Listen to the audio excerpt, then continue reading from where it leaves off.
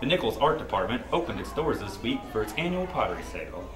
Students and alumni welcome the residents of Thibodaux into their classrooms to show off and hopefully profit from their wonderful artwork. Once a semester during the fall, it's usually the first week of December. The sale always features student work, but this year a guest artist provided many of the pieces. We bring in other artists. We have people from Southeastern that come down and they give us pottery, and there's alumni, students, and faculty members that also do pottery. Proceeds benefit the art department as well as the artists.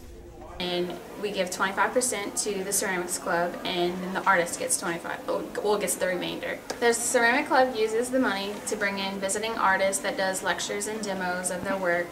Just recently we brought in a ceramics visiting artist, and she also has pieces in here. You have outside time to prepare your work, and then you fire it here, and you could either glaze it at home and then fire it in the kilns here, or you could use acrylic paint to decorate your ornaments, or you could bring in anything from jewelry, ornaments, coasters, prints, photos, anything.